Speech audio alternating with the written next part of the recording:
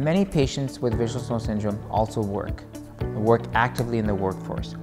And what do? I think the first step for these patients who suffer with visual snow is to educate their co-employees, people they work with, and their superiors, their bosses, whoever.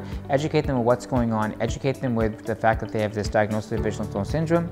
I think it's very important in the process of coping with this in a workforce environment, is that patients who are suffering, or family members, print out stuff from the internet and give it to their bosses, give it to their co-workers. Just make it an awareness thing. I had one patient that actually had, went to a conference room and actually had a half-an-hour session over lunch educating her fellow employees about visual snow syndrome, and that worked very effectively. And I think once you have that education in place, then you can get really good support from your co-workers, from your bosses, in changing the work environment. So basically, a less cluttered work environment, decreased lighting.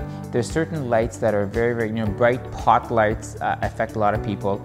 Dimmed lights, special fluorescent lighting can also sort of, with sort of a yellow light, can sort of help patients tolerate their symptoms more.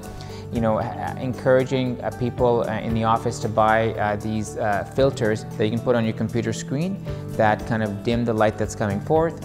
Wear sunglasses and let people know at work that you have visual snow syndrome, so that they tolerate you wearing sunglasses. Having blinds on the window and putting the blinds down. I think all these things really make employers and your co-workers aware. The other thing that one patient has done, just to give an example, is that she got permission from her boss to take 10 minutes to go and do yoga and meditate and just go in a quiet, dark space and just collect her thoughts. And I think that really helped her get through the day. So I think education support is the key to working in a workforce, working in a workspace with visual snow syndrome.